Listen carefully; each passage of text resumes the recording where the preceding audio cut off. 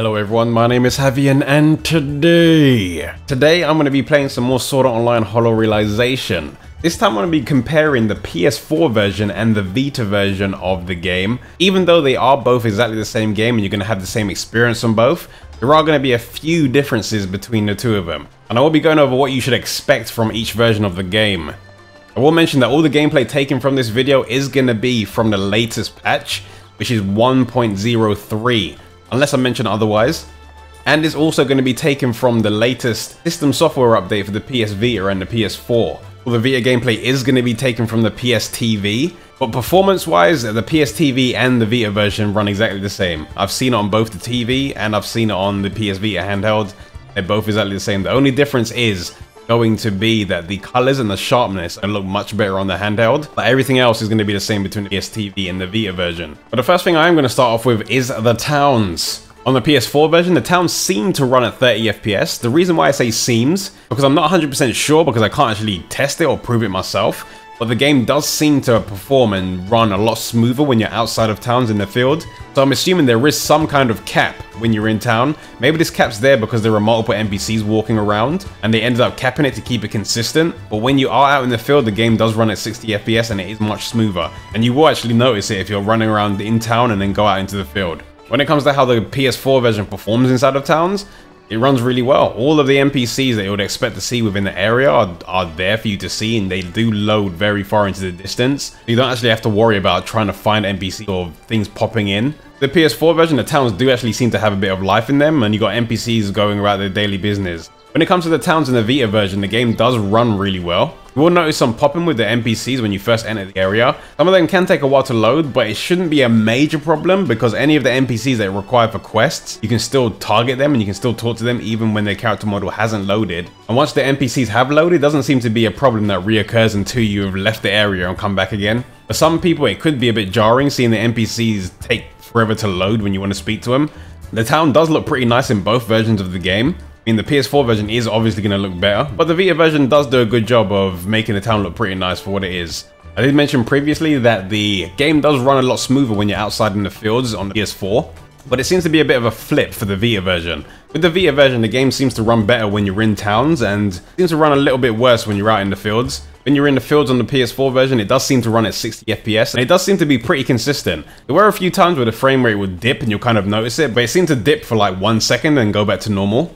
So when it comes to being out in the field where you're going to be spending most of your time doing quests and fighting enemies, the game does perform at its best. And that's for the PS4 version. Now with the Vita version, things are a little more inconsistent and less reliable. After the stability update, the game does run much better than it did previously, but it is still pretty inconsistent when it comes to the frame drops. You're going to notice this more when there are other party members near you, but for the most part, when you're just running around, it doesn't seem to be too bad. You will notice that some enemies and sometimes the background will pop in the distance. Having the background pop in isn't too much of an issue, but it can be a little bit of an issue when it's enemies that you can't really track. But sometimes there'll be an event fragment, which are the random missions that can happen out in the world, and you'll need to kill a certain amount of enemies within that event fragment. Sometimes, because of the pop-in, you won't be able to actually see the enemies you need to kill. You'll kill a few of them, but when it comes to like the remaining 2 or 3, sometimes they'll be out of the viewing range and you can't actually see where they are.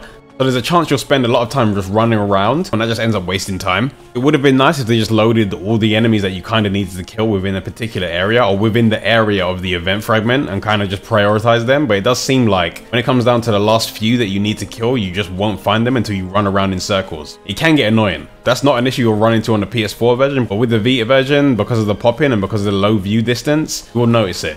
And you will notice that the environments are going to be much emptier on the Vita version. With the PS4 version, you're going to notice there's going to be a lot more trees, there's going to be a lot more things within the environment, a lot more plants, a lot more enemies on display on the screen. But with the Vita version, things do look a lot flatter, a lot less detailed. But for the most part, all the relevant things you'll need to actually play the game are actually on display. Now that's not going to be the only difference between the PS4 and the Vita version. With the PS4 version, you can have up to 2 main palette bars displayed on the screen at one time. But on the Vita version, you're only going to have 1. Now at first, this isn't going to be something that's going to be too much of a problem. Having 2 on display all the time is much more convenient than only having 1, because it gives you the ability to access things much more quickly. But if you're someone that is just playing on the Vita version, and that's the only version you're going to play, you'll probably just make do with the one bar that you have, but there are some people that probably wish they had more.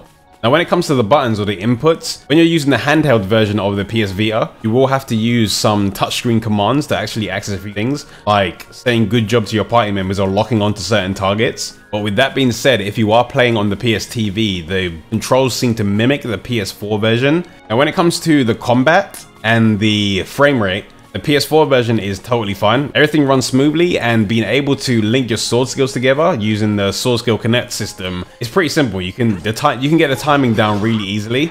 But when it comes to the Vita version, because the frame rate can be pretty inconsistent, you'll find that there are times where you'll know the timing you'll need to get the combo right, but the combo won't activate or will drop, because having too many other parties around you can seem to make the frame rate tank a bit. That was the main issue with the Vita version. As soon as there were too many things on display on the screen, it would almost feel like the input delay was increased and your timing will be totally thrown off. And in the worst cases, it will make the game totally slow down. So I guess with the Vita version, there is going to be a case of the game not being able to perform properly and allow you to do what you actually need to do in fights. And I can see that getting a bit frustrating for people. With people that are playing on the Vita version, they may grow to live with it if they haven't experienced what like on the PS4 version.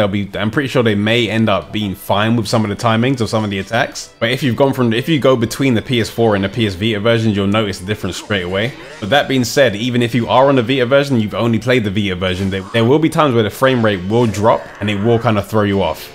So hopefully with more updates, the Vita version will continue to perform even better and better. But right now there is still a little bit of work that needs to be done. But with that being said, the game does run much more stable now.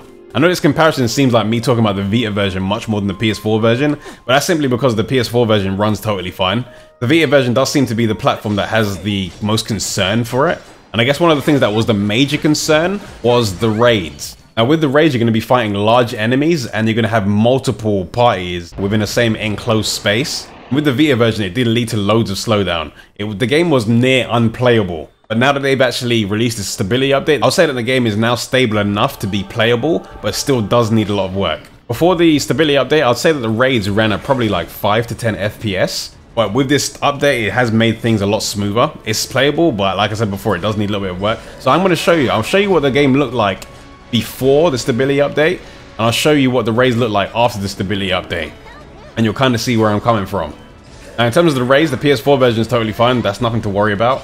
But the Vita version of the game does still need quite a few improvements. I mean, right now it's in a playable state. People that get the game are going to be able to play it. They'll be able to finish it. I'm pretty sure they'll be able to do all the content, but it's not going to give them the best experience for the game. So I would say if you have the choice and portability is not a huge factor for you, the PS4 version is going to be the best choice for you. But if you have no choice between the Vita and the PS4 and you only have a Vita, and portability is a huge factor for you, then I would say just know what you're buying into. The game's not stable, the frame rate can be pretty inconsistent, but it is still playable and it does seem like they are improving it. My main fear at the moment is what's going to happen with the patches they release in the future, because one of the next patches is going to be a tower defense type dungeon mission, and I want to see how the game performs in a tight enclosed space on the Vita, with waves of enemies and other NPCs on the screen. I want to see how the Vita version handles that. But with that being said, I will let you know. For those of you that were wondering, the Vita version of the game, from what I can remember, is 2.8 gigabytes from the Japanese version and 18 gigabytes on the PS4 version. So if you are getting a digital version, then keep that in mind. But if you are getting physical, you probably don't need to worry about that. And as usual, if there are any other changes or anything I need to let you guys know about, I will be making another video. If you want to get updates to things a lot quicker than when I would be able to get a video up, then I suggest you follow me on Facebook and Twitter. And if you do want to see some live streams or be able to watch me play live and ask me questions directly, then I suggest you follow me on Twitch. The link is in the description for all of those. I will be making some more videos very soon. But until I make those videos, I'll see you all later.